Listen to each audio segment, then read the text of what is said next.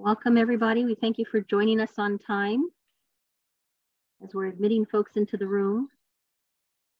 Please bear with us so we give time to folks to get their computers working, their audio working.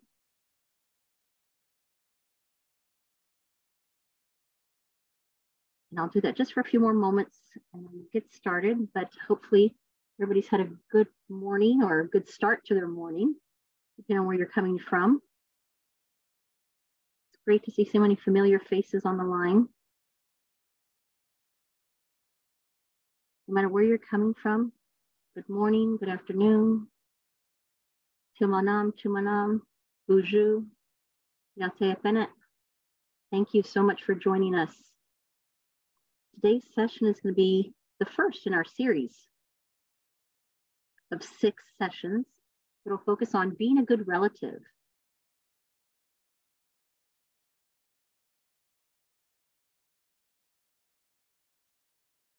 Making sure our background folks are here to help me out too. Thank you so much. I'd like to take the time for just a few moments to acknowledge our colleagues in the field. Some of my coworkers are here. Thank you for joining and supporting, as well as some of our consultants I see on the line. So thank you all for being a part of today's session as well, to kick off the series in a really good way, because it's important to think of the ways that we take care of ourselves, take care of each other, and support each other in our journey. And we're approaching a time of year where sometimes we forget the importance of self-care, the importance of being good to one another, because we get so busy with life's activities. Just a few reminders as I get ready to get started. This session is being recorded, so be mindful of that. You'll have the opportunity to engage with our presenter and myself at different moments of the session presentation, and the rest of your participants that are on the line with you. And you can always post something in the chat if you have something important that you'd like to share quickly. I'll be attentive to the chat. But as we get started, if you want to put who you are, where you're joining us from, whether it's Iowa or university is located, or somewhere else in the lower 48 or Alaska. It'd be great to see who's on the line with us. So you're welcome to just post your name and where you're joining us from.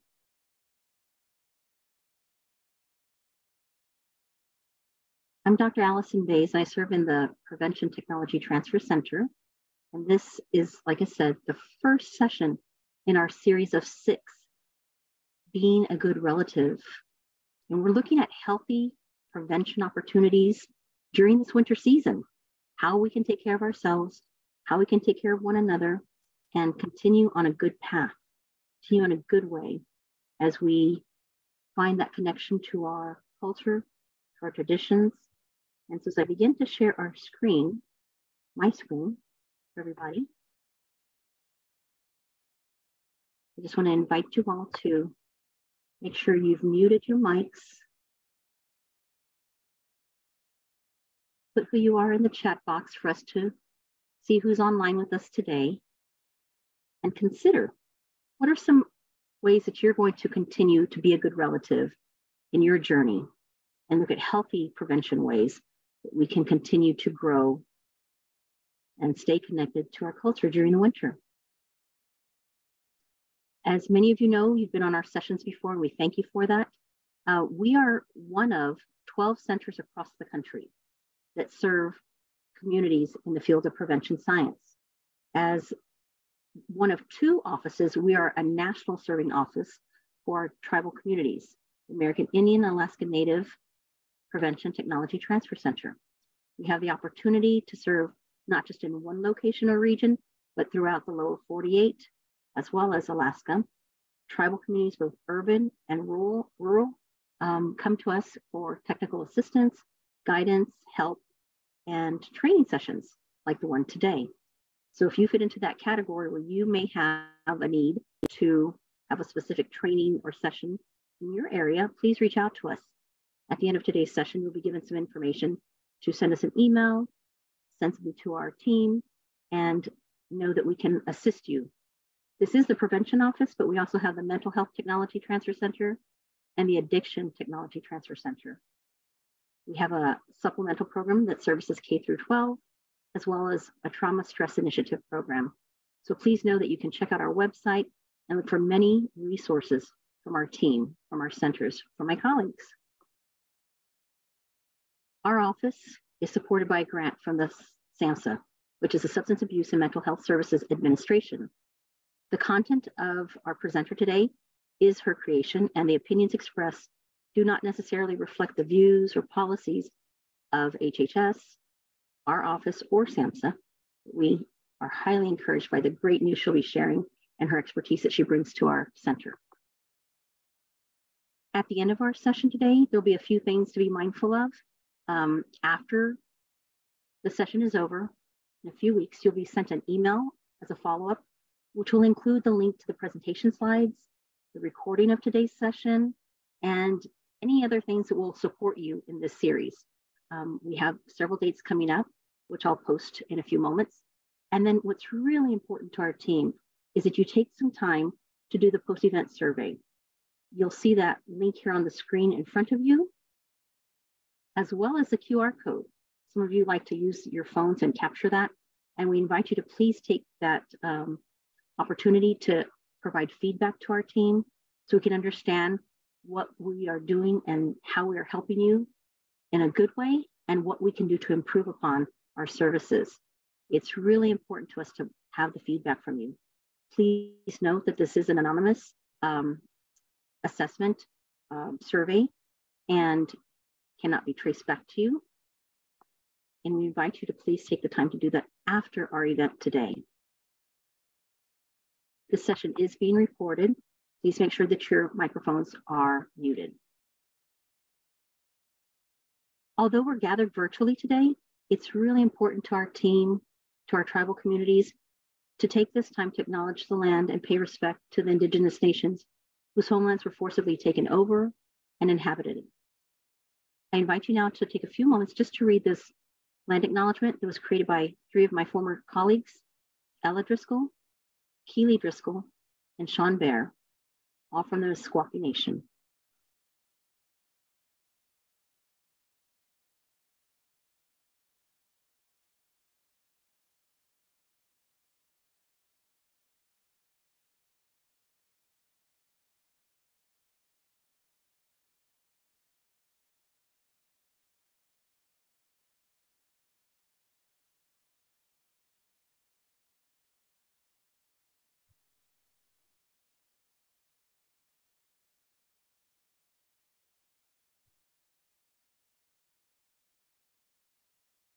As I mentioned, this is the first in a series of 6 sessions focusing on how are we supposed to be a good relative to one another during the winter months? What are some areas for prevention in our daily lives? And a few months ago, our prevention team came together and talked about what social wellness looks like for our tribal communities, both urban and rural. And a document was created to focus on all the good work that our ATTTC office has provided, as well as our mental health office and the prevention office. And this link on the right side of your screen will take you to this document that you see here in front of you. There are several opportunities that we've done in the past that you can view on our website, and several upcoming opportunities that you can take advantage of. For example, our virtual native talking circles, which I think comes in on Monday afternoons or Mondays at some point. And then there are different sessions that are ongoing. If you can take the time after today's session, that you can look at how we can make connections with one another, take care of ourselves as well as take care of others. How can we be good to ourselves by staying active during the winter months? How can we create better bonds with our relatives, with our family, and with our children? It's so key in building healthy relationships as we form, as we shape good habits for today's living. And during these winter months, we want to make sure that we give you a head start to all of that, depending on where you're at, where you're coming from. We know, as I'm located here in Minnesota, the snow's been here for a few weeks already. So we've already delved into the winter months. We want to be sure that folks are able to see how they can take advantage of maintaining healthy prevention opportunities during the winter. These next few slides will just show you a few things about the schedule for social wellness and prevention during the series. Today is our first session, speaking on the idea of caring for ourselves and transitioning into winter. We have Dr. Quesada who will be addressing that. The other sessions will be on December 20th, which will focus on weaving our culture into our healing as we carry on traditions. Session 3 will be looking at our art and traditions to tell our stories. That will take place on January 17th. January 31st, we'll be telling our stories through songs and the written word, important aspects of our culture. In February, we'll have our final 2 sessions on the 14th as we look at how do we care for our elders. We know for many, many years, our elders have shared their wisdom, shared cultural tradition with us. So how do we in turn help them maintain a healthy path, a healthy journey?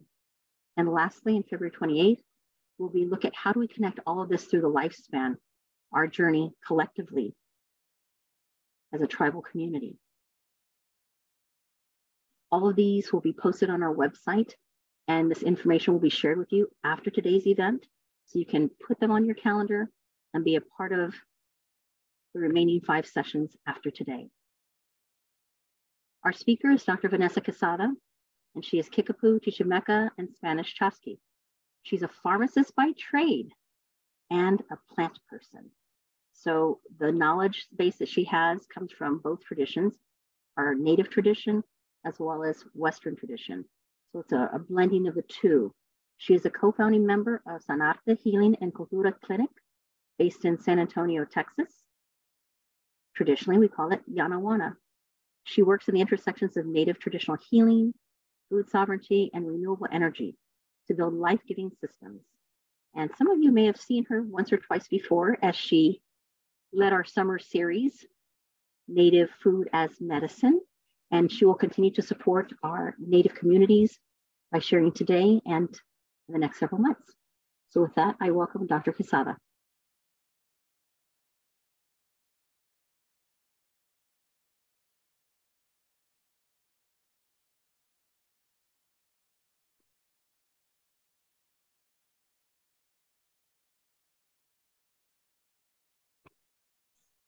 Thank you, Dr. Bays, for the invitation.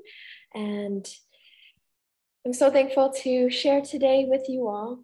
I'm happy to see the chat and that there's people from all over Turtle Island joining us. So I want to share a greeting with you and this presentation as being a good relative, caring for ourselves and transitioning into winter.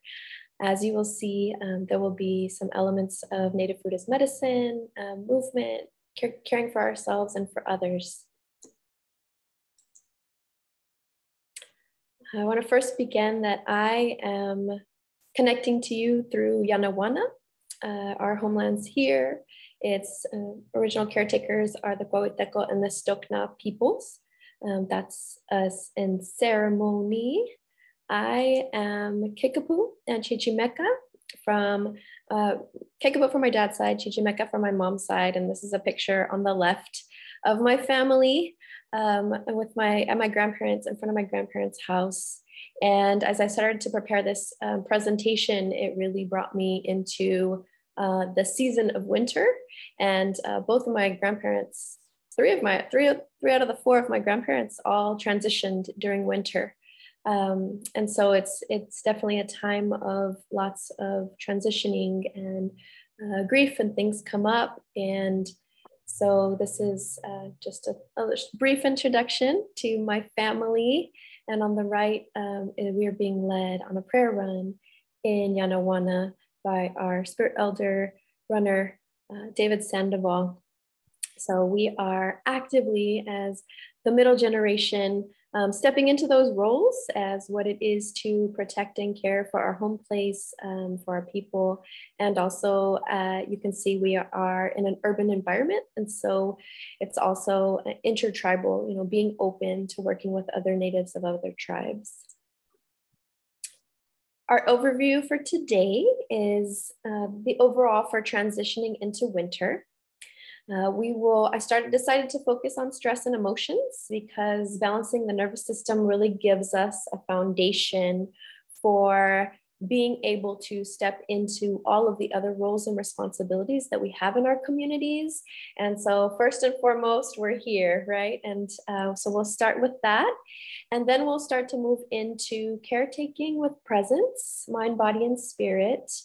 And in this process of caretaking, how do we take care of ourselves and be present with others?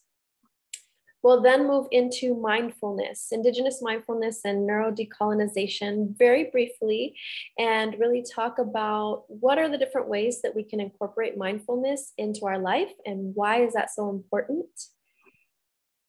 Also, how are we nourishing ourselves, right? We're nourishing ourselves, we're having to focus on our mind and be mindful and also keep that balance with that we have enough fuel to really continue to care for ourselves and our community. We need to really focus on bringing in as many traditional foods from our territories as possible. And in that there's healing, not only for us, but for our territories and our communities. And closing it up with healing in community. Sometimes healing can be a charged word that seems really challenging and heavy and all of these things. And so we'll talk about ways that we can do simple things in our community that are accessible for folks to connect. And I'll share some examples in our community, how this has opened up really beautiful spaces for us to be able to continue and gather strength from the land and from each other in different ways. So I'm going to first start off by seeing if folks will join us in the chat again, because I was really happy how many people were responding in the chat, and wanted to see if folks could type into the chat, what does winter mean to you? What is that season about? And I think that's important for us to really start to maybe even take a moment to close your eyes and acknowledge and connect to the season that we're in and the cycles of the earth, and that this cycle is very specific in the way that the land is moving and doing its own work, right? And all of creation is working together in this way. And we are in turn being asked to also move along in these ways. So folks want to join us in the chat, please share what winter means to you. And I'm going to pause this share so that I can look at this chat.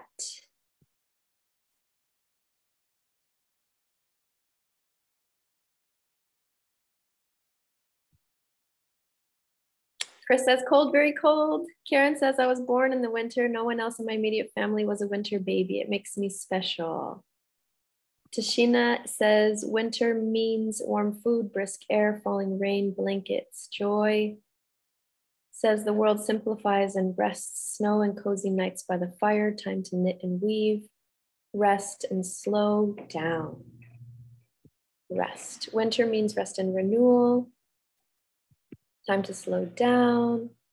Michael in Oklahoma, slowing down as much as possible, but also taking the time to think and prepare for the next growing season as winter doesn't last long here. Yes, that is happening lots of places where we joke in here in Yanawana in Texas, it goes from just summer to winter. We skip spring and fall. Hearty stews, bear hibernation time, going inward, resting, crafting, build models, paint during the winter months. Anum in Yakima is we are preparing for winter solstice, a holy night where we dance on our knees and thank Creator. Thank you for that contribution twice. Beautiful. Cheryl Bay, sleep and renewal, rebirth and grow. Jean, winter means story time. Ooh, there's lots. of responses. I'll give you all a second to read some of those as well. New beginning, change and cleansing. Clever, simple way to symbolize the record. The passing of time, cold, dormancy, gathering together, preparing spring. Amazing. All of these are winter. And I really enjoy hearing from you all and acknowledging the wisdom that is with each and every one of you, all of your territories and your cosmovisions. And for us to come together in this way, to have a similar understanding and just be in this reflective place, right? Because that's what this time is calling on us. And this was a photo that I took when we were prayer running up north. And it talks about the key of life on the land is being prepared, paying attention, being aware of the weather, then the stars, the animals, and the plants. We have to know where to find your food and how you can get it. This is particularly important in winter, and you must know where the snow is too deep to travel and how much daylight you have left to track the moose. So it's when the daylight shrinks and we start to come inward, like the plants, like the trees. We start to conserve our energy. And what does that mean for us as humans in relation? What are we seeing in all of creation reflected back at us, showing us what we should be doing and how we should be taking care of ourselves? So as I said before, we're going to focus on these 5 things. And as we transition into winter, one of the first things that we think about is sleep. So someone mentioned that in the chat. Sleep is the number one thing that helps us to balance our nervous systems. So coming from this medical mindset, anytime someone comes in for a psychiatric evaluation, emotions and stress and feeling unbalanced, the very first question that we are asking them is, how are you sleeping?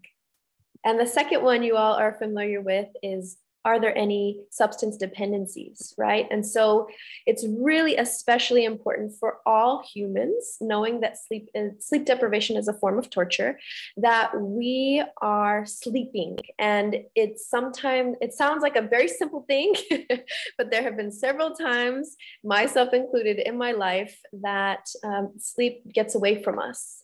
And there's a whole slew of different reasons why that is. But a lot of the research shows that we need 7.5 hours of sleep at least. Your chances of needing less than that to function fully as a human are your same chances of getting struck by lightning. So sleep, I cannot stress it enough, is the number one thing that if we aren't getting that sleep, to start asking ourselves those questions. Why is that? Is there someone that just transitioned in my life? Am I experiencing some grief or stress, or is my spirit calling me back into balance? What are the roots of some of this insomnia or anything that you may be feeling, or just, turning off the computers, turning off the screens a little bit earlier, dimming the lights before you go to sleep and creating that environment are all helpful ways to improve upon sleep. Exercise. So I have my conversations with my friends, and they're like, traditionally, we didn't do exercise. We didn't have to exercise or go to the gym. You were carrying wood, you're chopping wood, you're carrying water. Lots of communities that, the women or the ones that the femmes would carry the water and the weight, carrying that weight, right?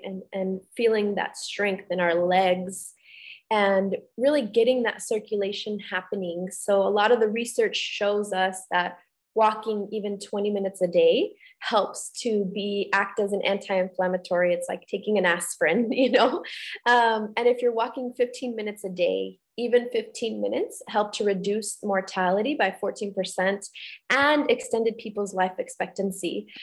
So really, it doesn't have to be this huge endeavor that we're doing to exercise. Start small, and then you can extend it out at whatever that means for you. If it's 15 minutes of walking, Start with that. Start with wherever your body is. If you're in a wheelchair, then, it's going to look different for you to get your movement. You can still follow the paths and you're working your arms. And so really being compassionate with ourselves and just seeing if we can get out there 4 days a week, if possible. That makes a huge difference.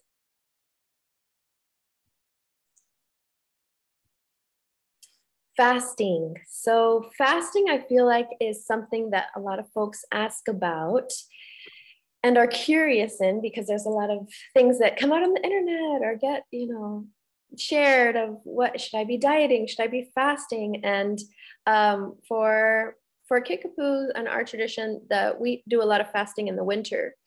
And always want to recommend guided fasting. So I don't recommend people fasting on their own if they've never done it before. There are different fasts to do. There's traditional fasts that in your own community, you could look for a spiritual elder to guide you in that process. And, really setting that intention and being supported to do that.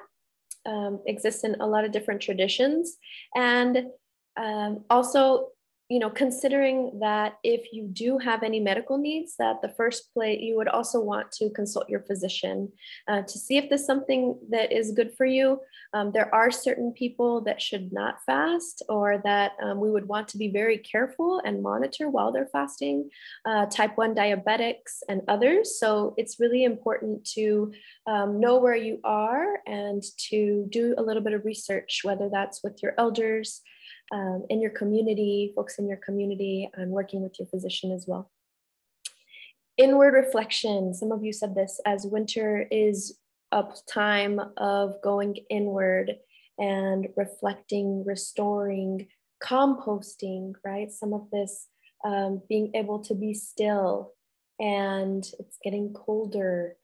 Some of us have lots of snow, and some of us do maybe not have as much snow, but that's important for us to really follow this season, what it's asking us to do. And on an emotional level, this is the time where not only we go inward with our senses, but also inward with our emotions. And it's a time that there's not so many community events and things happening, that you can go inward and really take the time to process all of those emotions, especially in the last couple of years, that we have so much built up, that so much that's compounded trauma that's being exposed through the pandemic, and as well as as a service to all of our ancestors from our lineage, right, of doing this healing work, of letting go of these emotions that have become trapped in our bodies. And there's also other ways to fast that can allow you. A lot of us live within a system where we are going to our jobs, and it's not as easy for us, or we have responsibilities with our families. It's harder for us to go sit on the land for 3 to 5 days at a time. And so intermittent fasting is also an option for folks. In the medical world, I get a lot of questions about intermittent fasting and how healthy is it for us. I would definitely say do your research. Intermittent fasting oftentimes has people eating within 8 hours of the day. So if you think about when the sun is out, during those 8 hours are the time that folks eat, and then the rest of the 16 hours of the day, folks are resting. And it's that same kind of resting your body and allowing your body to restore internally through your organs. But there's also a very important fast that is not just with food, but with dopamine. So there's lots of evidence that are coming out right now. And I've been listening to podcasts with psychiatrists, and especially when we work with youth in the community, that are our number one for prevention, right? For our prevention audience, is really, caring for our children in this way, that we are helping to support them in an environment to help them not be around any screens, whether that's computers, whether it's video games and gaming, that's our cell phones. Every single one of us could really benefit from this. During the winter, our ancestors were staring at the fire, they were sharing stories, and the fire helped to activate the melatonin. It helped to activate all of these, like the phosphorus through our eyes. We would absorb all of these things that help to balance our body. And our physiology is changing because of these screens, because of these computers. And it's really important for us to grasp that need to shorten that time, whatever that looks for us in our practice, but that there have been evidence-based and documented cases of people that have severe refractory depression that are suicidal and have these suicidal thoughts. And when they come off of those screens for 1 month and do not look at any screens, they have a complete restoration of their nervous system. And so this can be incredibly helpful for all of us in all of our communities. Caretaking others and being present. This is I'm not going to go through every single recommendation here. Some of them are self-explanatory, but this really brings caretaking into our awareness of usually lots of people transition, as I said earlier, during this time. So there are folks that take their walk to the spirit world during this time. And there are many of us that have family members that have illness that requires life support or that requires constant care. And so that is a really big part of this time. It feels heavier to do this work. And so we also, what are the ways that we can show up, not only for them, but for ourselves, knowing that every time that we give, I sat with this elder actually last night, and he said he's on hospice, and he has really done some, he was a boarding school survivor, and he's doing some deep healing work for himself and for his people. And he feels like he shared that he's been broken open by this work. And he, really said that most of his life, he realized that he was afraid of life. He was afraid to really live. And he carries this deep medicine of being a huesero or a bone worker. And he has these gifts. And one of the things that he's flashing back to right now is remembering all of the gifts, all of the things that have been shared with him, people's presence.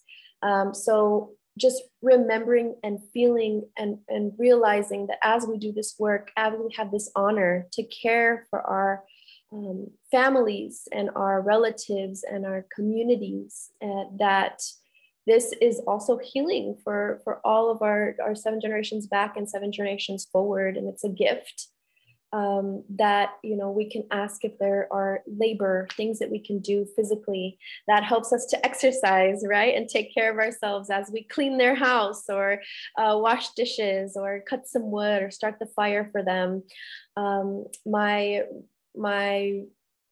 mother-in-law is on life support. She's been on life support for 3 years and with her intestines. And oftentimes I don't know what's happening with her. I don't know.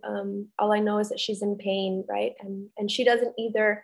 And so when I'm with her, I put my hands on her. I offer her like a light foot rub, and it just helps her body to just relax. Even if you don't know what you're doing, right? You can just place your hand, offer a little bit of light touch, a little massage, or even just placing your hand on their hand. Knowing someone's there and feeling that touch, something that so many of us, especially that are recovering from a lot of trauma, it helps our nervous system to relax, and it helps us to be open, and for that person to also go inwards to see what they need, being present, laughing. And then mentally, folks that we're caretaking are not necessarily always mentally clear. So how can we be there, reminding them and asking them questions, how are you eating, sleeping, feeling, listening to them with curiosity, following their stories wherever they want to go, smiling, offering nonverbal communication, gratitude, folks that are chronically ill really need to hear from people outside of themselves that they're not a burden, that they are valuable, that they have things to give and share. And so asking story time from them is really wonderful, to really share and reflect back their value as a person and their dignity. And then spiritually offering, of course, a prayer, a ceremony. It can be as simple and also as powerful as praying with a glass of water, you know, and sharing that glass of water together, sharing a song, playing an instrument, asking about the language, you know, tracing that back together. So many of our elders, you know, carry so much of a library for us, and really being able to ask them those tough questions of what is it that they want their legacy to be, you know, having them to see, you know, it gives them peace to know that what they're leaving and that they can feel at peace, you know, and any way that we can support that and to help them, you know, to ask those difficult questions is really incredible, and helps us all to heal. Neurodecolonization, Indigenous mindfulness. So all of this whole presentation is about healing, right? And making it more tangible and accessible for us. And if you haven't heard of Dr. Michael Yellowbird's work, he has some amazing presentations, and he really talks about this need to activate ourselves to decolonize through the neurons, specialized cells that we have in our brain. They make pathways through our brain. So as we've been exposed to colonization for 500 plus years, this process of colonization has literally changed the pathways in our brain. And this activity to decolonize is to weaken those effects and to repattern our brains, because our brains they have plasticity. They can change just like we can. Our DNA, we inherit the trauma and the resilience, but we have the power to take time for ourselves to activate that resilience so that the trauma doesn't take over, right? And when we have, we're working with populations of folks and our communities that we have lots of trauma, right? And part of that work is to remind each other, you know, that that compassion, and that we are in this process of this bigger picture of decolonizing. And what that looks like for us in our daily life is to promote these traditional practices. It's to sit with these elders and with all of our loved ones, and to take the time for ourselves. And that this can look like a practice that's called mindfulness in a lot of different traditions, but that this practice has existed within our people. There are indigenous ways of being, right, that are mindfulness now, or that we all now recognize as mindfulness. And really, this definition I really appreciate, and just talking about mindfulness in a way that's accessible, that like, it's just being okay with where you are in the moment. And so understanding that you have opportunities for growth to act on when you're ready. A lot of us, like in our minds, we get in this like hamster wheel of wanting to be somewhere and wanting to do something. And those are the things that we have to start to turn and look at and acknowledge where we're at, and to take those steps in our own ways. And so it can be, you know, thinking about our traditions before, and how would we mindfully eat? Would we eat in front of the TV or video games, or would we sit with that food? You know, even just 1 or 2 generations back, or even today, folks are cooking with the fire, right? It takes lots of time and focus to work with the fire and to make that food, and giving that food its respect, to take the 3 to 5 minutes to put the computer or the cell phone away and breathe in that food, to smell the food, to say that Thanksgiving prayer, whatever that looks like for you, for where that food has traveled from, all the hands that have touched it, the water, the rain that has come, and all of those things to acknowledge and be and connect with your territory, even if you're in an office building or wherever you may be. That mindful breathing and what they call meditation is also for us something that we do when we talk to the trees and when we sing a song. You know, there's so many different ways of meditating, and each of us in our own language has different words for what it means to be a human, right? And to take that time to be who we are. And so sometimes we need reminders for this, right? So one of the recommendations that he makes is to take 2 to 5 minutes each hour. And, you know, that sometimes that first requires us setting a timer on our cell phone or on our watches. And just every 2 to 5 minutes on the hour, just taking that time to take that breath, shift our eyes away from the computer, do a little stretch, take some breaths, acknowledging you're breathing in and you're breathing out. And doing this with anybody that you're working with, whether it's your community, the youth, folks, the groups, you know, that you're working with, and drinking that water together.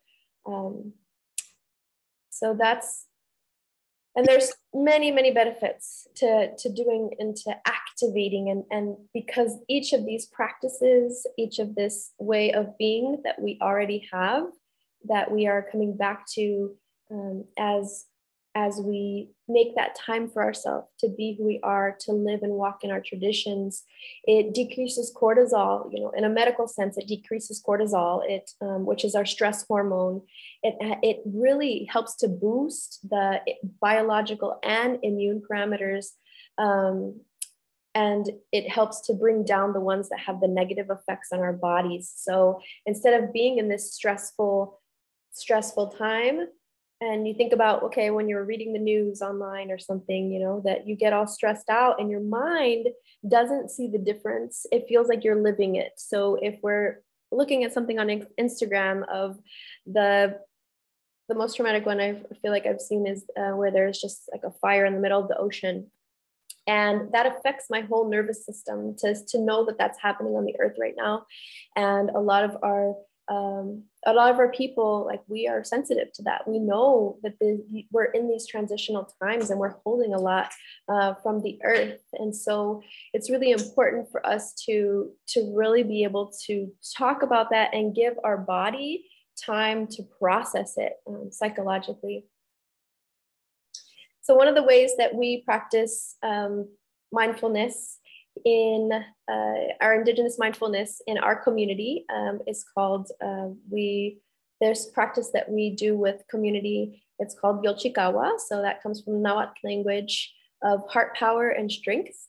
And it's a series that really starts off with us smudging folks in the space. And so we start off with some kind of medicine. You can't always burn smoke in a lot of different spaces. So if we're outside, we can light smoke, but sometimes we will use like oils and medicines that we make with plants and flowers to start to wake up the senses. So that sense of smell, it connects to our brainstem and it helps us to open up that memory, right? It helps to open up the memory. It helps us to feel safe when people smell these medicines of the sage or the copal or the sweetgrass. And then we do some movement. So we do some movement, and you can see up on the left, folks are doing some stretching and some movement. I encourage folks to really look into different movements from different places. There's so many different commonalities of different movements and they often will align with the universe, right? And so they have specific sacred numbers, specific movements that when we start to move in these ways, it helps us to realign and reorient to the universe in a bigger way. We do some breath work after that. So some breathing, some intentional breathing, we find that it's a little bit difficult for folks, especially for the youth, to just sit down and meditate, right? And folks that have substance use backgrounds as well, right? It takes time for our nervous system, for the dopamine and all the different like physiological effects in our body to level out. And so sometimes we need that movement. We need to get things out before we can be calm. And so that's why we do this in this order. We do some movement, we do the breath work, and then we get into this place where we are getting into our bodies, and then we're laying folks down. So as they lay down, that becomes the meditation. We find that in community, that's a little bit easier because we're not trying to have people think about it too hard. They don't have to sit in a certain way. They don't have to do anything besides lay down and rest. And that rest is where they get messages. That's where we share, we play. That's my partner, my duality husband, Hera, and I, and we play instruments and we share the medicine of these instruments and this vibrational medicine, right? And some of our instruments from our territory, the water drum, and our voices, right? Our voices, and we say affirmations, because all of these things help to balance us out, right? And they help us to wire our neurons to come together and to wire, to think good thoughts for ourselves. You know, when the system, and we've had so much discrimination around us, we get to think those good thoughts for ourselves. We get to, sometimes people have connections with their relatives from the spirit world that come back and talk to them or connect to them or touch them. And at the end, we have a closing talking circle that's just a reflection of how it was for them. How was it to check into your body? What are you feeling, or what came up for you? What do we get to celebrate? And that is really strong medicine, because we get to hear back from every single person in the circle. And, you know, oftentimes there are things that we don't necessarily want to say or feel like we can say, but somebody else does, you know, and it allows us to naturally build that kinship in our communities in this beautiful way.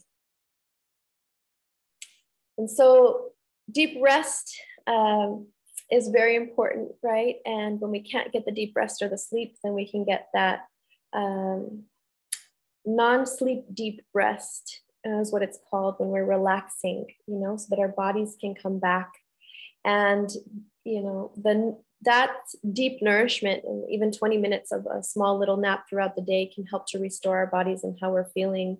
But also it's important to nourish our bodies through traditional foods and through foods in general, making sure that you're eating 3 to 4 meals a day, making sure that you have, like, your brain, your neurons, your thought process has the fuel that it needs every day.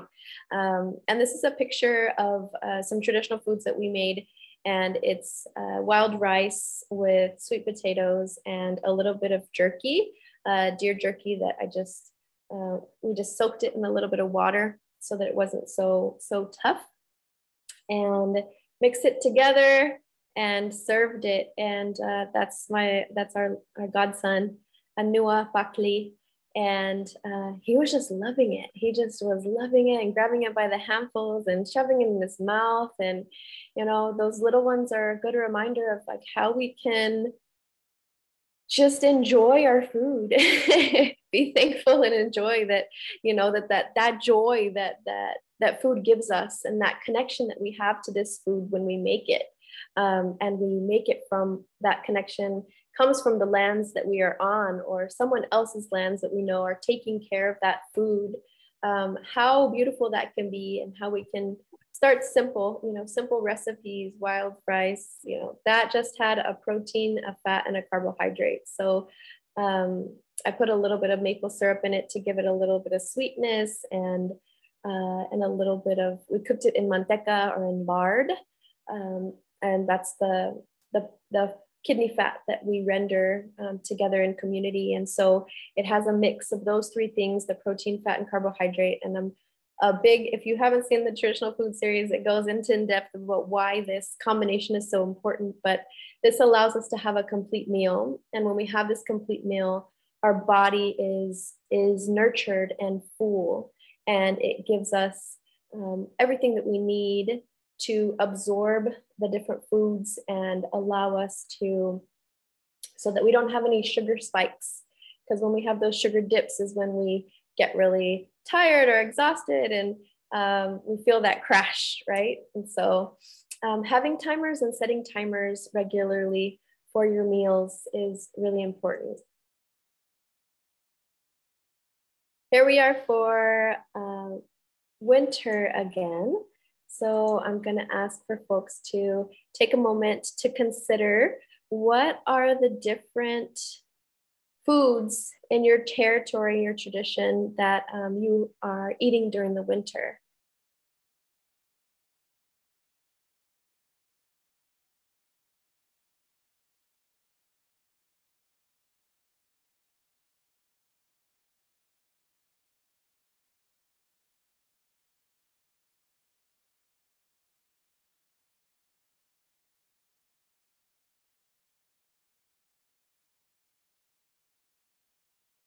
Now, I acknowledge from the chat as I'm catching up here that Dr. Mark Sandomingo Bays says that the reason why we experience internal relaxation when watching a normal fire is, according to the researchers, because our mind is drawn into the flames. And the longer this happens, the more we let go of and the jumble of our everyday concerns. Non-distracted, peaceful state. Anxieties are naturally reduced.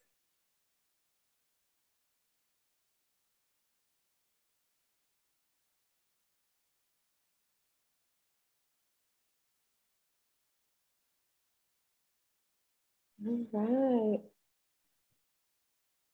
right. So some of the foods that are coming up: salmon, root vegetables, lutefisk, just kidding.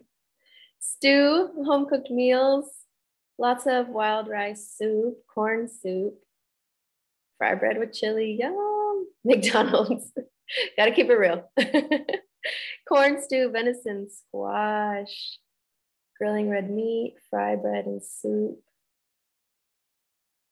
dried corn soup, beef stew, deer, quail, pork, corn, jellies, jams, caribou, moose and more moose, smoked roast, baked potatoes, trout. Beautiful. Ooh.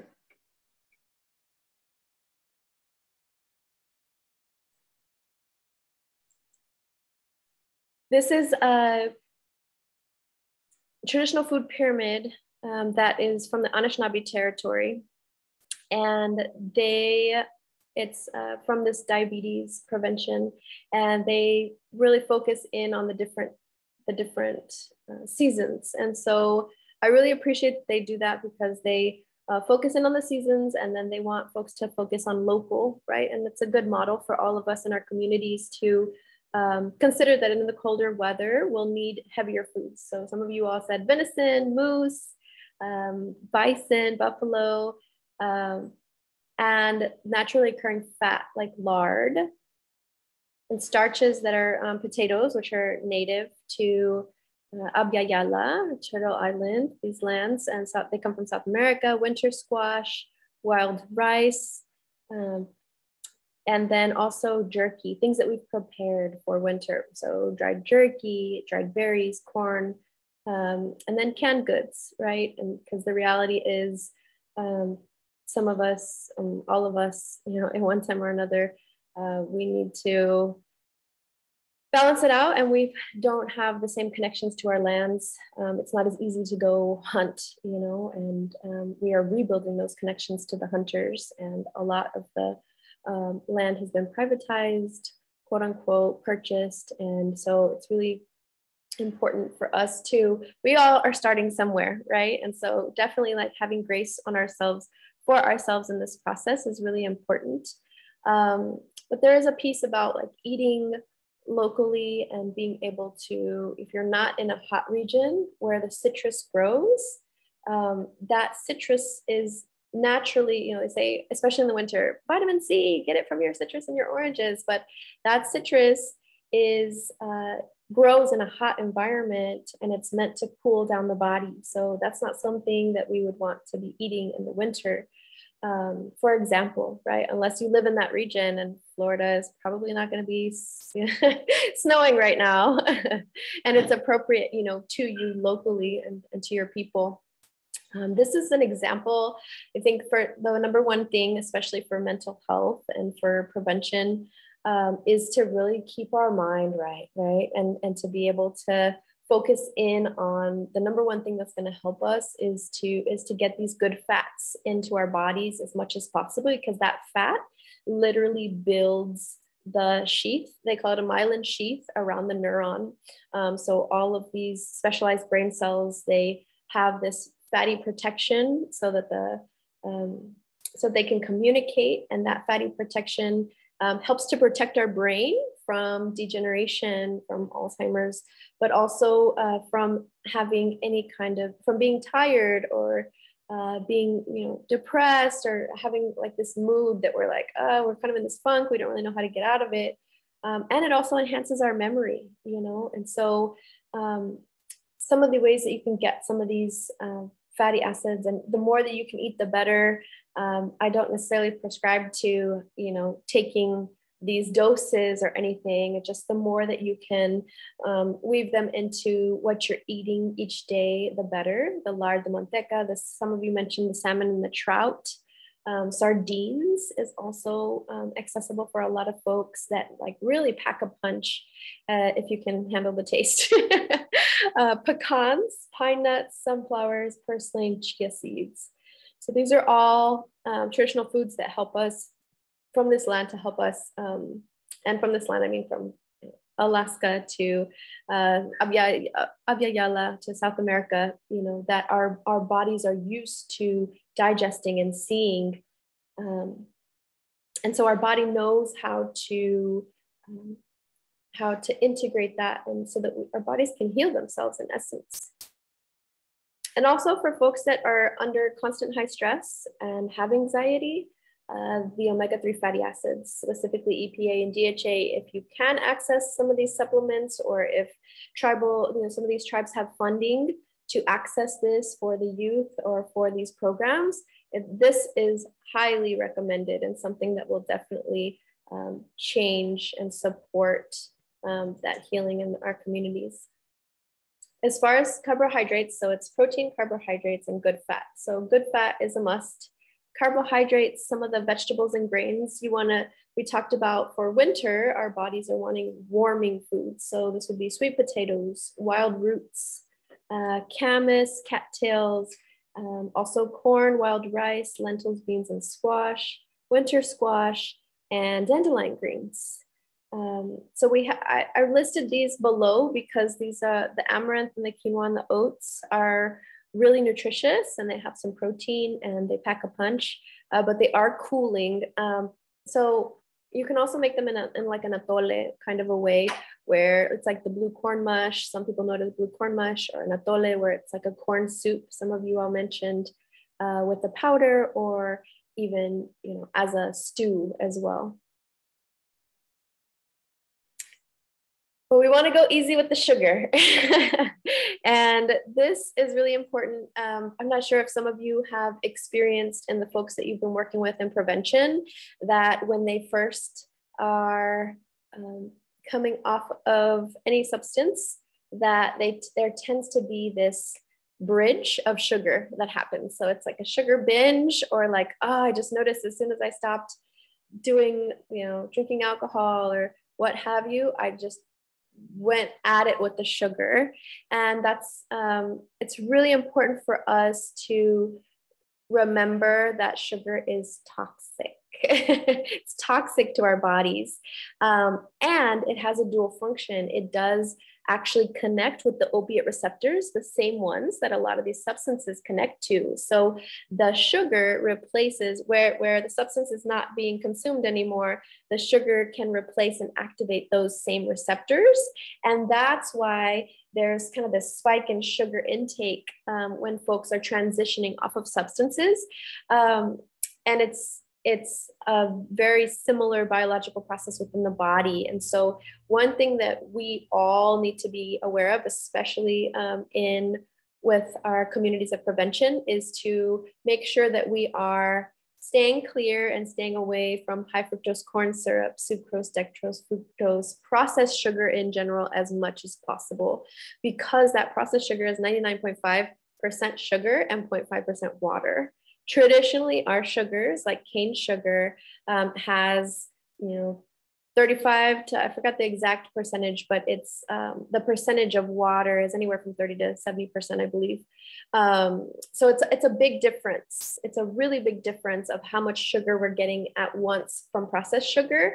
And so it's really important to know that sugar can actually alter our behavior, and it can make us think when we're detoxing from sugar or when we don't have sugar and our body needs it, we can be going through these same kind of withdrawal symptoms.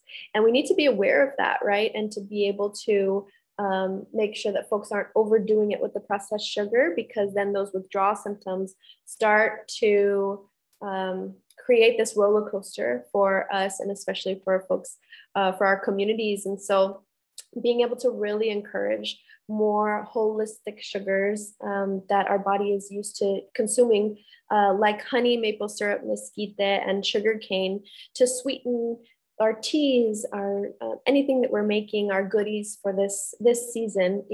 When there is a real thing to feed ourselves sugar when we want to feel better. And again, since it hits those opiate receptors, we tend to do that in this season where there's a lot of grief and where we have to go inward, and our attention comes back on us, and we're having to process these emotions and these traumas. And so being able to find a middle of the road and still have our goodies, but making sure that they are traditional foods that our bodies are used to seeing, and that also come with their own beautiful set of vitamins and minerals that keep us healthy and strong and balanced. And the honey and the maple syrup, also has its own traditions and ceremonies that connect us to the earth as well. So I'm not saying no sugar. I'm just saying to be choiceful, right, of the sugars, especially with our populations. Traditional meats, fish, birds, insects. We talked a little bit about this. I think one of the things I didn't see in the chat was like duck, but wild game is definitely, if you can access caribou, moose, elk, bison, deer, venison, some folks said, it's incredible being able to restore that relationship with these animals and treat them with respect and nourishing are really incredible. Making those connections and supporting the sanctuaries of the bison and in our territories is incredibly important for our survival on this planet. Organ meats, when we do postpartum work for folks, and folks that really need a lot of nourishment, so folks that are just coming off of dependencies, it's really important to give them deep nourishment. And so organ meats is a really wonderful way to nourish them deeper. And the bone broth is something that is also wonderful, that the bone is really memory, right? And so that bone, when we're able to have either make it in a soup or make just the bone broth by itself, that it's incredibly nourishing and it's a meal within itself. And you'll see that it already has some of the natural oils in it, and it's really high in calcium and really incredible food for all of our people, the elders, anyone that's sick, all of us.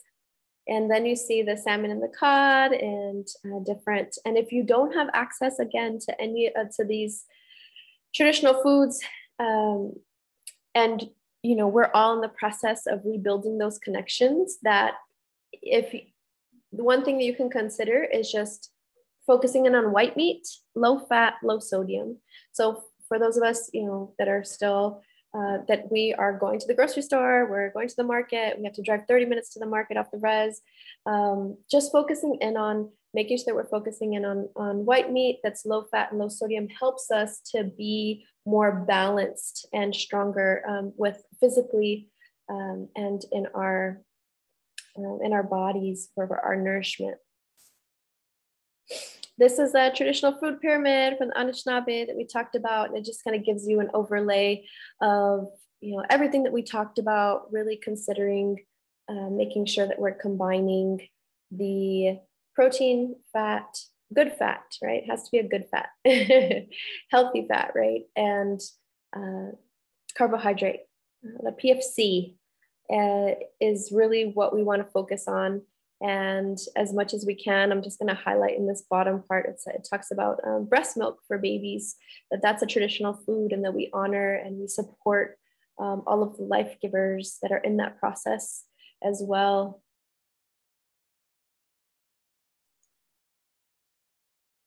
And then I'll just go ahead and close with this healing in community that, as I mentioned earlier, you know, before, well, I'll share where we are with our community and the things that we do, and then we'll allow you all to have a breakout sharing session. Is that I'm curious, you know, what are the different ways that you all come together in community and do your thing? Again, you know, a lot of the elders just say, hey, be who we are. It sounds really simple, and it's really, you know, simple message that comes from our ceremonies, but really walking that in our daily life, considering the systems that are here that have been forced upon us, right? What does that look like for us? And what are what's the smallest thing that we can do to start to grow our traditions in our community and for us to really walk them. And so in this picture is our Yanawana prayer run group. Some of us, we have an ancestor run every September. And we run to the different missions where Indigenous peoples and other peoples as well, Indigenous from this land and other lands as well, gave their lives, you know, and were taken into slavery. So we go and we honor those places and we pray for our ancestors every year. And so, you know, that's also important for us to have a goal in mind, right? Of like, why are we doing something? What's the bigger picture? And so in September, 2 years ago when the pandemic happened, we actually started to meet up outside. And we were like, we just want to come together and prepare for this run in September.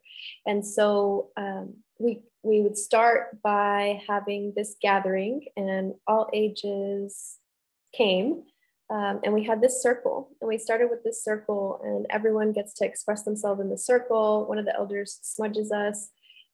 We all get to express ourselves, and then we do what now has become called a unity walk.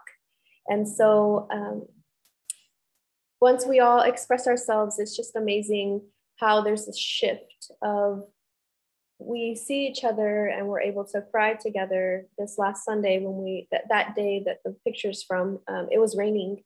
And so we naturally, just a lot of us were a lot more open and really like sharing the real things, the grief that's happening. Someone just had a diagnosis of breast cancer. Someone else, a young person lost their best friend because they took their life. They were 18 years old.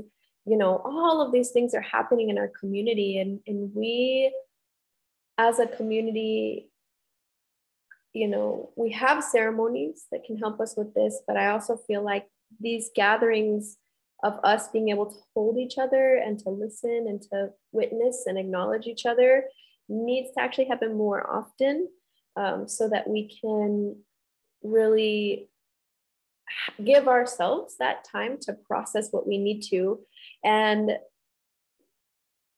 as we see each other in these mirrors, it's really, we learn so much. You know, we learn different ways that people are getting through life and what they've gone through and you know, and then we do this walk, this unity walk around the lake. So we're there with this water and with the water, and we get to be with the ducks, and we get to learn from the duck medicine and the water birds. And it's a really wonderful chance for us to walk together and be together. They call it a unity walk. If that name just came out, right? Because the elders don't run necessarily. There are a couple that do, but there are some that have diabetes and they can't feel their feet and all of these things, and some that have come in wheelchairs, and we all go together that first lap. And then the second, if folks want to run, then they do a jog, and we run together and we sing songs and we share and we just connect, we connect together with each other and with the elements.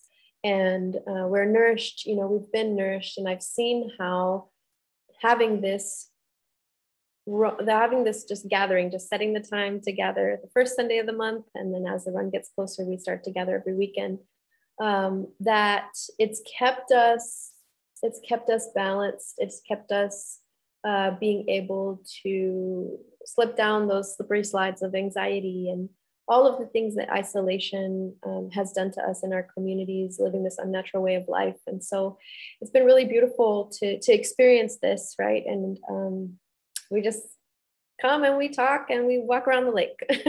We're keeping it simple, right? So I want to encourage each and every one of you, if you don't already do something on a regular basis, that you start to think about, like, what is it that you can do? What are your gifts? What's the medicine that you have? What do you gravitate to? Is it cooking? Do you want to cook with several people and restore that connection to that home fire and provide and gift food in the community? Do you want to have beadwork parties?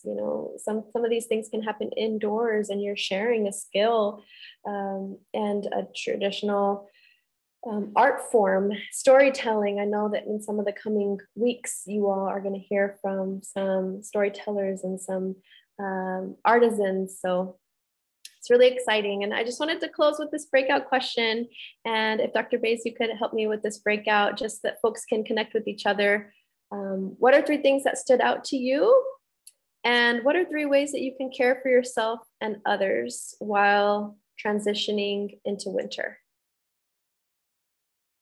So those of you that are still on, we thank you for staying with us. We're about 15 minutes left, and I'm going to try a transition to the breakouts so you can participate with others in the group. Thank you for your patience. Welcome back, everybody. Being recorded. Welcome back.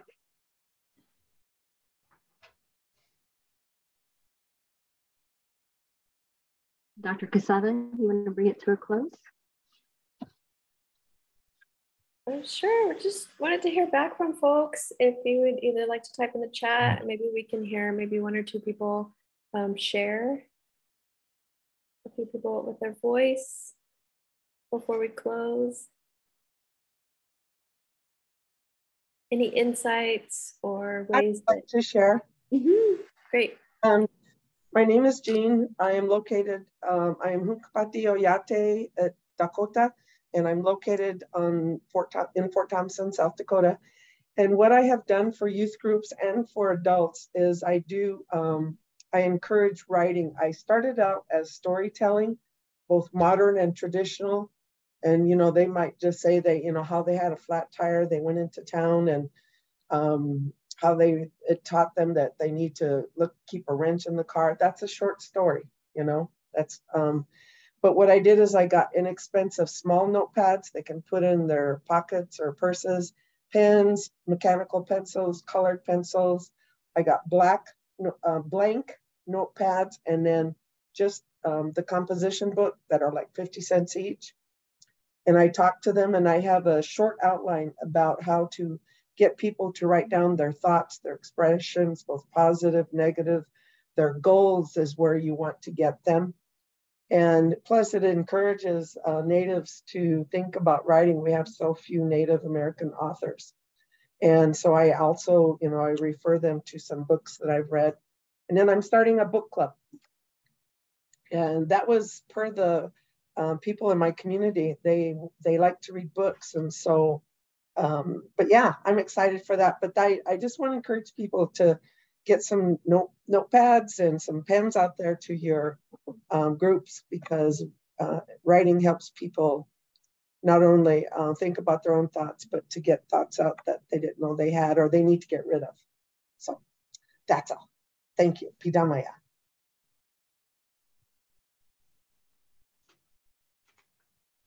Thank you, Jean, for sharing. Any other thoughts?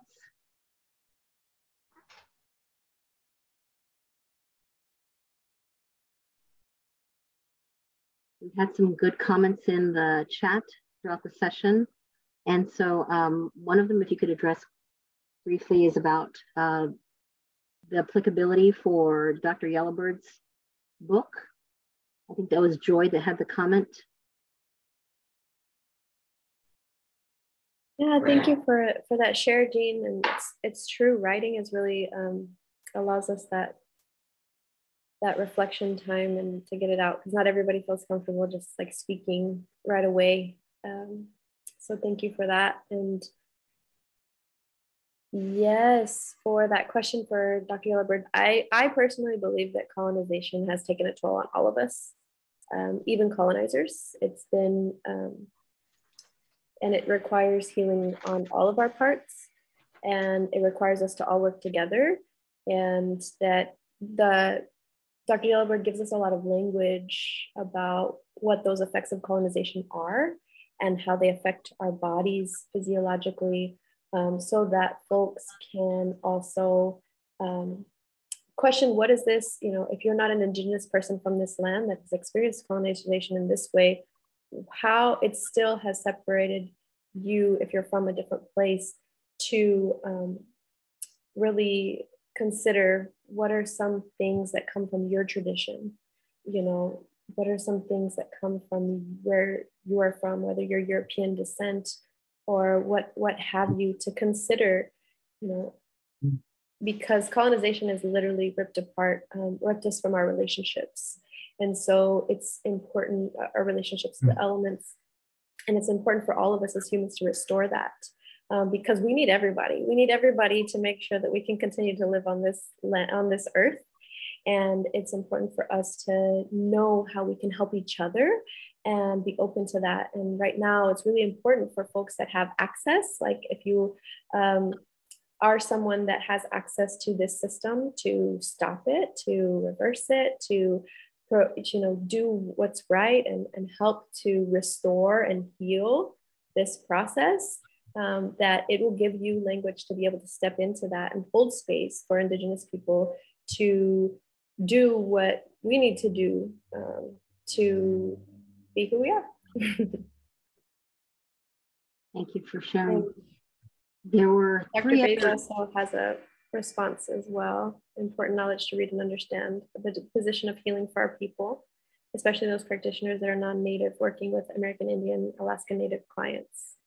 Neurodecolonization builds on the idea that healthy constructive thoughts, emotions, and behaviors can improve our brains and lives. Many Indigenous contemplative practices incorporate the same principles and processes as mindfulness approaches and are important components of physical, emotional, behavior, and spiritual well-being. Thank you for that. Joy's going to add that to her book list, and hopefully everybody else will take some time to look at that.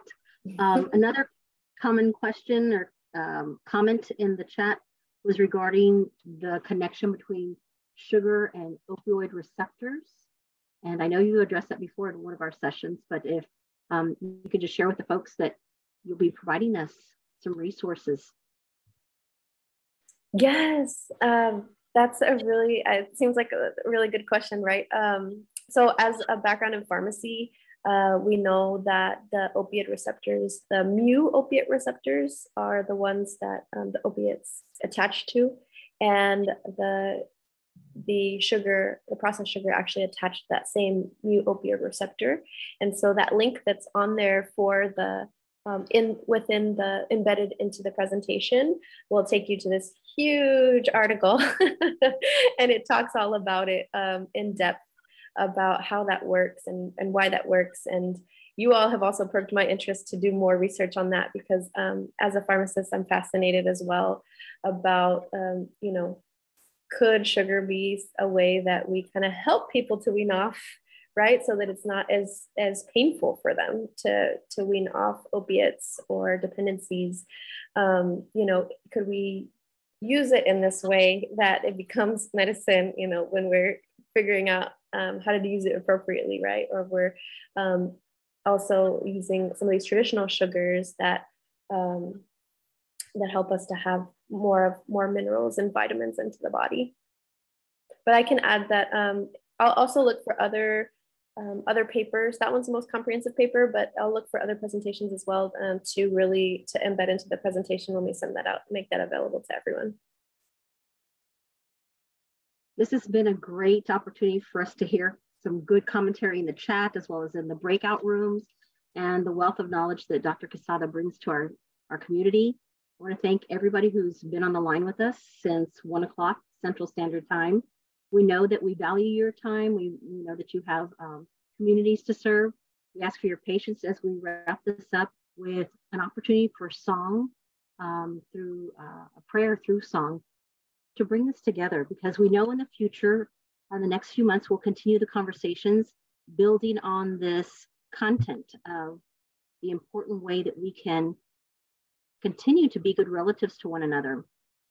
There's important ways that we can look at this from the perspective of how we help each other. You're welcome to reach out to our center directly. Our email address is there at the top, the CPH.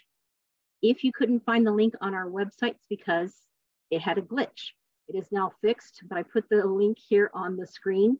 If you go to our Prevention Technology Transfer Center website, the registration is up there now and is available for registration for our next session on December 20th.